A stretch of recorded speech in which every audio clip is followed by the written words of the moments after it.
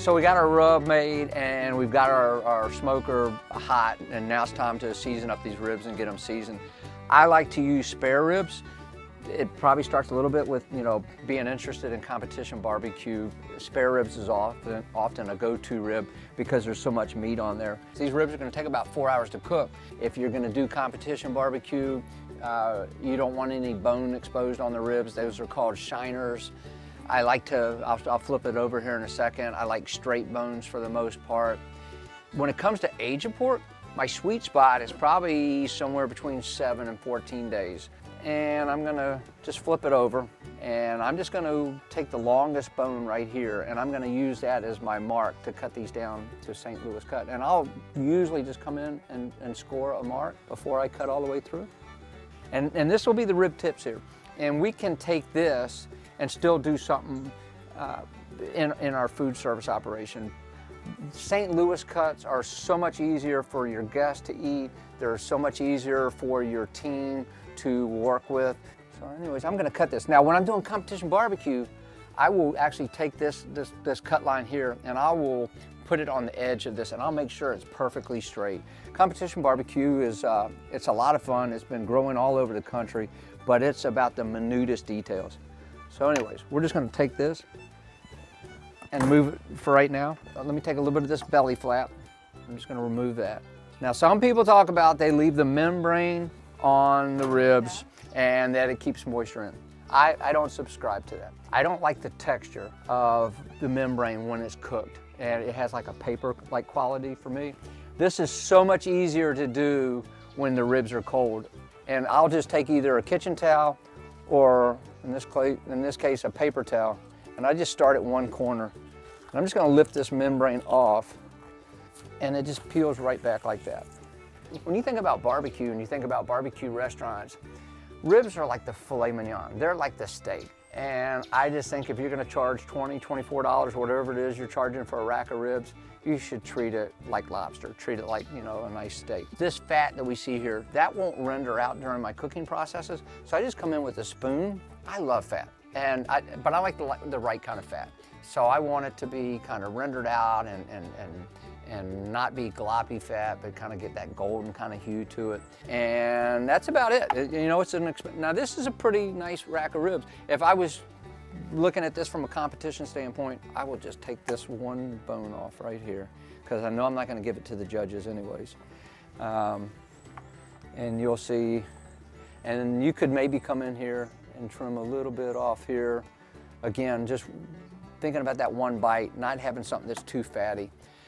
When it comes to barbecue, how much seasoning do we put on, and how long does that seasoning stay on there before we cook it? And it's probably like a simple bell graph. The seasoning on there for a length of time, then quality goes up, and then it kind of tops out, and then it starts to drop back down. Generally speaking, I tell people bigger cuts, longer time with the rub, thinner cuts, less time. So my go-to time with my rub that I made with ribs is about an hour.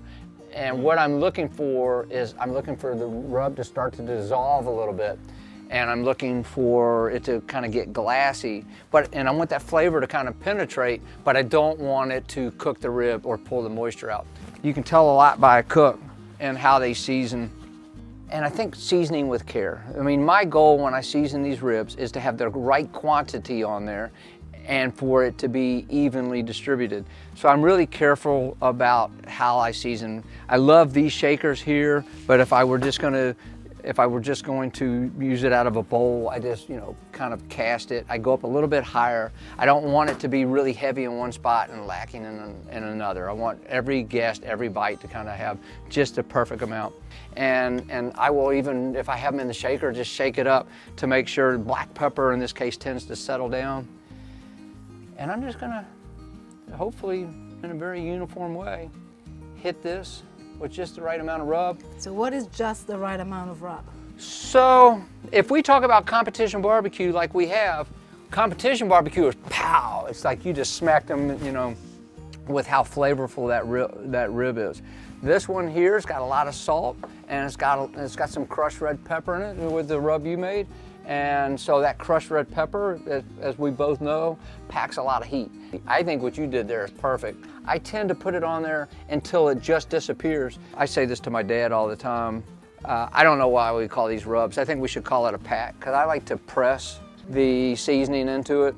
So I feel like when you have something like a paprika, at least you have some color indication, right, on the coverage. That's right. And with your rub, white. Yeah. And I just roll it right around there. And I overspray intentionally when I'm seasoning. And you'll see how I use that over shake after I do this meat side. I always do the bone side first and the meat side second. Why? Because I love the way you ask why, because otherwise it's meaningless why I do it. Because I'm gonna load these ribs with the meat side up. When you're feeding lots of people, it's about movement management, doing things as efficiently as possible. So by just starting with the bone side, ending with the meat side, it's going on the cooker with the meat side up. A lot of people ask, do you cook fat side up or fat side down? And you gotta just think about what it is you're cooking on and how the heat travels. So anyways, I press it like that, and then I just pick up this rib and I just tap these edges in that little extra rub that I had. And we'll do both of our racks of ribs, and we're gonna let them sweat, room temperature, for about an hour. So we, make sure our pit's at the cooking temperature we're looking for, and let this flavor start to absorb into the meat. So we seasoned up our ribs, we got our grill going. Let's take them to the fire. 4 hours. 4 hours, time for a beer.